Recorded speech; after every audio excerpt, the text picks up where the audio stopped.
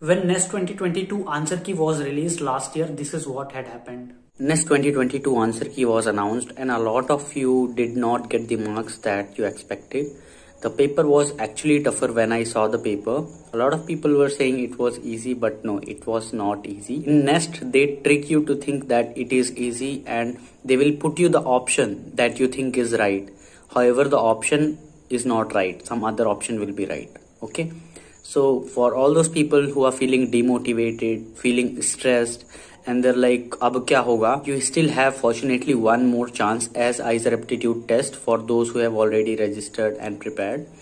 So give your best in IISER aptitude test. It is much easier exam. There is no section wise cutoff marks. There is more number of seats than IISER or NISER. So please focus on. Ultimately, I am trying to say that be ready if any of the exam, NEST exam or IISER aptitude test becomes really hard this time.